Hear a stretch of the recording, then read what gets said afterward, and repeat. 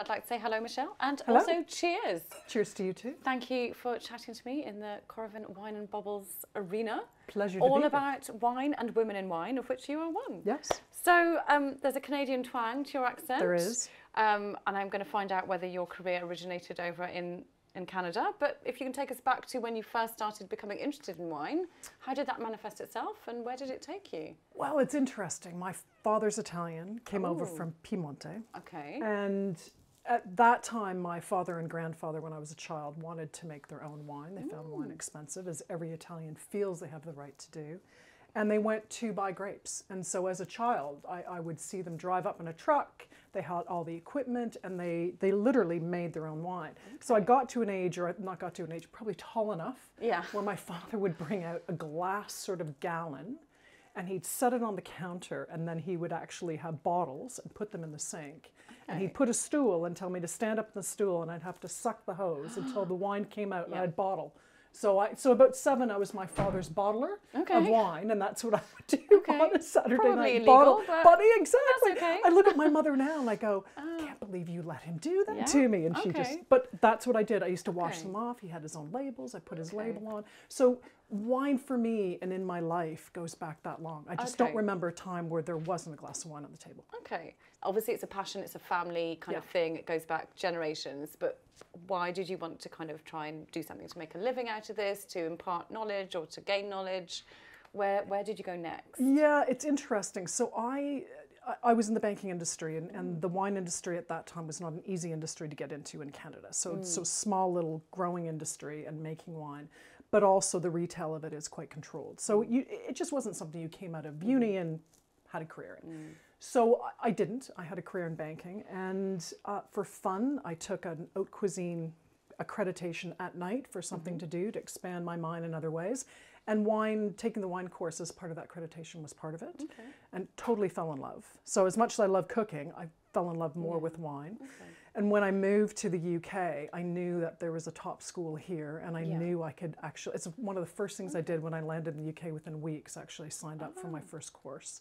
So instead of looking for a job, I signed up for a wine course, which kind of tells you, well, you know, I had a career coach who said to me, I think you need to think about this, because clearly your passion is there. So so that's and how what was that wine school called? That was the Wine and Spirits Education Trust, WSET. And so that still exists? It still exists. Yeah, it still exists. What did it teach you? Everything. I mean, look, at when you go into that side of it, you learn a regimen of how to taste and how to assess. So I did that, and I moved up in the certain levels. So, yeah.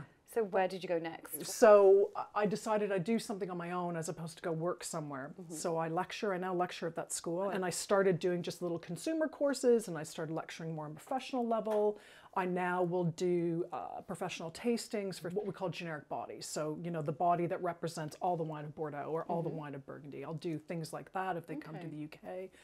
I do a lot of judging, professional judging. I do a bit of writing. What would you kind of say to, you know, the lay person who doesn't know much about wine, where to start? I think the biggest thing, and I don't care whether you're spending £5 or whether you're spending £50, is just decide what you like. And, you know, if I can do anything and communicate anything, is when you introduce somebody a little bit of knowledge, even if they spend a little bit more and find something a little bit better. I'm pretty basic. I might be master of wine, but I'm pretty basic. Like, I'll go to a pub and I'm happy with a glass of Pinot Grigio. I love Prosecco. So, you know, I think people should, I'm just happy they're drinking wine.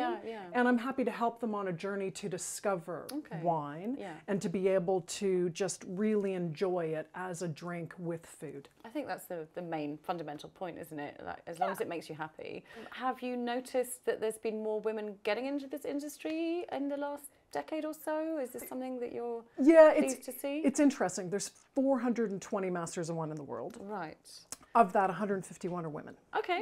So it doesn't sound like much, and is a little bit disappointing. But what I would say to that, in the last 10 years, who have passed and become masters of wine, it's 50-50.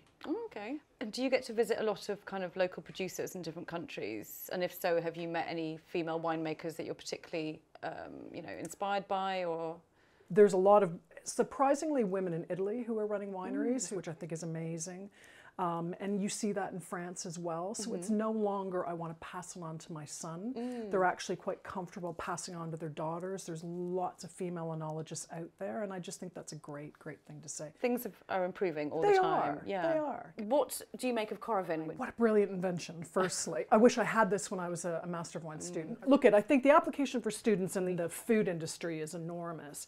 But what I think is pretty significant, and how I say this to my friends, if you're really a geek and you're wine geek, there's two things. There's a lot of people who are single, who are on their own and buy a beautiful bottle of wine and then are uncomfortable drinking it, and I want to finish the bottle. And a lot of them are collectors, and I look at them and go, you don't have to do that. Why don't you just have a Coravin? Why don't you just pull out whatever wine you have and have a Coravin and drink it? The other way I use it is when I buy something and I want to know when to drink it. So for example, I bought a Aglianico, which is an Italian grape, which is really, really tannic. And it was already 5 or 6 years old. And I thought, I'm just going to take a Coravin sample out of one of the bottles. I think I had a case or 2 cases.